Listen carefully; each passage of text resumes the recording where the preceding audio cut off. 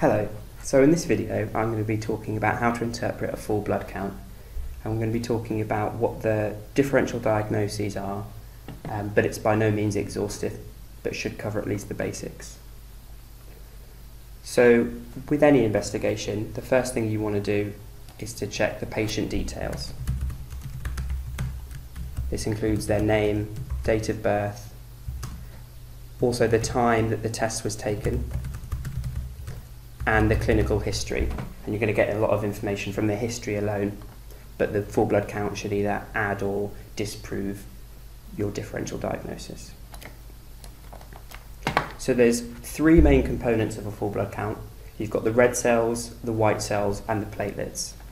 The first thing we're going to be talking about are the red cells.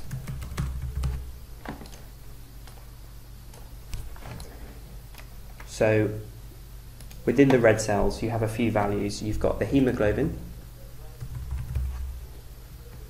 which in a male is between 130 to 180 grams per litre, and in a female is between 115 and 165 grams per litre. So it's slightly less in women. You've also got the mean corpuscular volume, or MCV, which is the size of the cells, and this is roughly 78 to 98 femtolitres. You've then got the hematocrit, or packed cell volume, the PCV. This is the proportion of red cells in relation to the entire blood sample, and it's usually between 0.4 and 0.5, so it's expressed as a ratio or as a percentage. Then you've got the red cell count, so this is the number of red cells in the sample, and it's usually between 4 and 6 times 10 to the 12 per litre. Then you've got the mean corpuscular hemoglobin, so that's the amount of hemoglobin per cell. You've got the mean corpuscular hemoglobin concentration, so that takes into account the size of the cell. You've got the red cell distribution width, which tells you the average size of the cells. So if that's wide, that can be due to things like poikilocytosis or anistocytosis, where you have a varying size and shape of cells, of the red cells, or it can be due to if you have a mixed anemia, so you've got a combination of a microcytic and a macrocytic anemia, which would present in the MCV as a normocytic anemia, but the red cell distribution width would be high. An additional test you can request is the reticulocyte count. So this tells you the number of reticulocytes in the sample, the number of immature red cells. So the most useful out of these values are the hemoglobin and MCV. So I'm going to talk about hemoglobin first. So that can either be low, which means the patient is anemic, or it can be high, in which case the patient has polycythemia. So if the patient is anemic, the next thing you want to do is look at the MCV. If the patient is polycythemic, you can break this down into either primary or secondary causes. Primary causes are your JAK2 mutation, polycythemia rubra, where the cells just reproduce uncontrollably. And the secondary ones, which is much more common, you can either have a spurious result, which is due to, say, dehydration, and you have a proportionally higher number of red cells in the sample, so you need to look at the packed cell volume. You can have hypoxia, and this is by far the most common cause of polycythemia. So common causes are COPD and smoking, which are obviously kind of related. Morbid obesity can also do the same.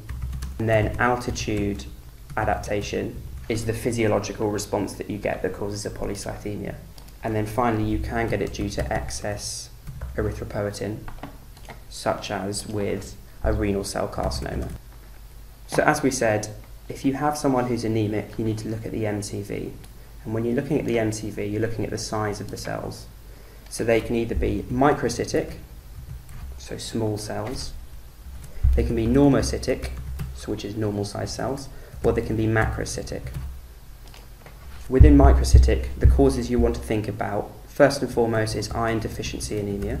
And if you suspect iron deficiency anemia, you need to check serum ferritin levels, possibly the CRP because ferritin is an acute phase protein, and the total iron binding capacity, which will go up if they are depleted of iron. Another cause of microcytic anemia is chronic disease. So here you're going to think of what's in the history, tells me that they've got a chronic disease, and again you can check the CRP to check levels of inflammation.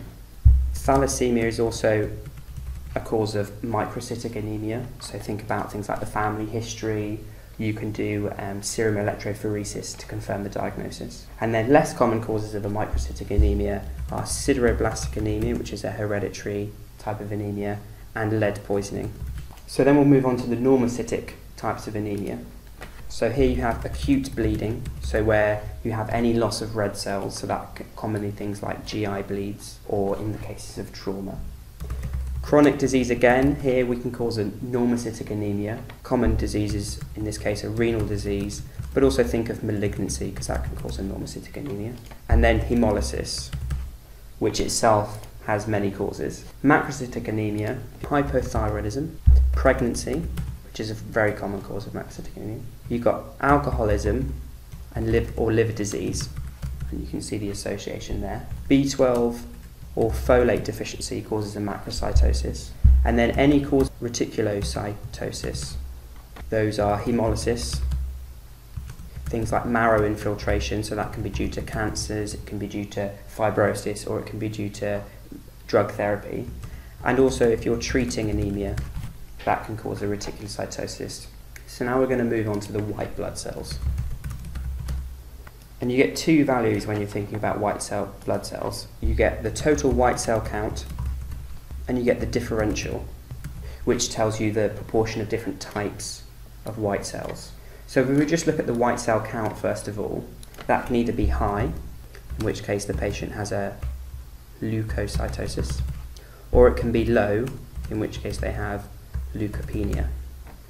With any high white blood cell count, the things you need to be thinking of are infection, which is a very common cause for a raised white cell count, and then malignancy. And within that category, you're thinking of leukemia and lymphoma. If the patient has a low white cell count, you should be thinking about what's causing the low white cell count. So that can either be not producing white cells, or it can be because they're being destroyed. The white cells might not be being produced because of bone marrow failure, and that can be due to drugs commonly, or infiltration from malignancy, or fibrosis. If white cells are being destroyed, this is usually by viral infections, and HIV is a very well-known cause of white cell destruction. So once you've looked at the white cell count, you want to look at the differential, and this will tell you even more information. So the cells we're interested in here are the neutrophils, the lymphocytes, and then less commonly you've got eosinophils and basophils. So again, high neutrophils gives you a neutrophilia, and a low is a neutropenia. And this goes for the same as the causes of white cells, so drugs can cause a high white cell count, as can malignancy, as can bacterial infections specifically. And then any normal stress can cause it as well, so things like trauma, infection, inflammation, and things like surgery will cause your neutrophils to go up. Your neutrophils tend to deplete due to things like viral infections, drugs, so commonly chemotherapy causes your neutrophils to be depleted. And if that's the case, if a patient becomes ill, you need to think about isolating them. Splenomegaly is a cause of neutrophils to deplete because of they're sequestered away in the large spleen. And then malignancy again is a cause. Lymphocytes, again high, you get lymphocytosis, and low is lymphopenia. This is kind of the opposite way round to neutrophils, in a viral infection will cause lymphocytes to go up. And a good example of that is with infectious mononucleosis due to Epstein-Barr virus. And then leukemia and other malignancies can cause the lymphocytes to go up. Common causes of depleted lymphocytes are steroids, so that's a common iatrogenic cause, and also autoimmune disease, of which there are many. Basophils increase due to parasitic infections, and eosinophils go up due to allergy, such as atopic disease, so you can get it with asthma, and also with vasculitis. So that covers white cells. And then the last but not least is platelets. So again, platelets can be high, which is thrombocytosis, or low, which is thrombocytopenia. In terms of thrombocytosis, I break it down into primary causes and secondary causes. Primary cause is polycythemia rubra again, because that can cause overproduction of other lineages other than just the red cells. And then a secondary cause of a thrombocytosis can either be reactive, which is your normal physiological response to any sort of stresses, such as infection again, inflammation, hemorrhage. Thrombocytes go up in malignancy, which is part of the reason why they have a tendency to thrombose with cancers. And after splenectomy, due to a proportion will be hidden away in a spleen. For thrombocytopenia, you need to think about whether they're not being produced, being destroyed, or if they're hidden. So lack of production, common causes, B12 and folate deficiency, marrow infiltration or failure due to drugs or malignancy or other causes, and viral infections. Platelets can be destroyed by either an immune cause, you can have a drug-induced thrombocytopenia, idiopathic thrombocytopenic purpura is an immune-mediated cause, and rheumatological disease. And then the non-immune mediated are the rare thrombotic thrombocytopenic purpura, disseminated intravascular coagulation, and prosthetic heart valves. Thrombocytopenia can be caused by sequestration in a enlarged spleen. So, to summarise, remember to look at the patient's details first, then look at the red cells, see if they have an anemia from the haemoglobin, and then use the MCV to work out what type of anemia that is. Don't worry too much about the other values in the red cells. Then move on to the white cells, and you want to be looking at the total white cell count and if there's any abnormal differential, and then look at the platelets to see if they are high or low. You'll want to be seeing if all of the cell types are abnormal or if just a single cell type is abnormal. And that's how to interpret a full blood count. Thanks for listening.